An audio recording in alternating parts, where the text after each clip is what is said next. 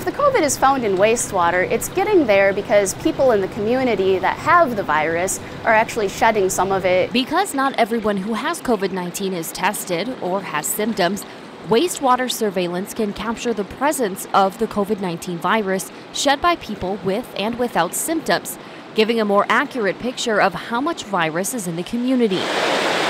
The process starts here at Rochester Public Works in Rochester, Minnesota. We collect wastewater from the entire city of Rochester, so about 110,000, 115,000 people. All that wastewater comes here, and we can take one sample, we do some initial processing, and then we hand it off to Mayo. You know, they're the backbone of what we're doing here. Mayo Clinic labs don't actually test the water for the SARS-CoV-2 virus itself. They test for a particular gene that's extracted from the sample.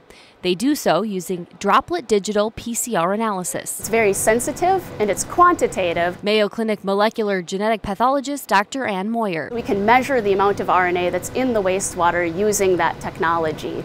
So we're really measuring the amount of viral RNA rather than the amount of total virus. Here's the latest graph, which shows the SARS-CoV-2 RNA levels have dramatically decreased since the beginning of 2022, when it was very high due to the Omicron surge. In addition to just knowing what's going on, it's useful because if you see the cases or the amount of virus that's in the wastewater increasing, then that might suggest that more patients might need to seek medical care soon because there's more community transmission. Meaning it could help predict future COVID-19 surges. I think it's just that it's a really interesting new technique, and it's something we couldn't have probably done 5 or 10 years ago. Now that we've got this process set up, which involves going from collecting the wastewater to extracting the viral RNA to testing it, we could definitely use the same process again and just put a different assay at the end to detect a different pathogen. For the Mayo Clinic News Network, I'm Dee Dee Stiepen.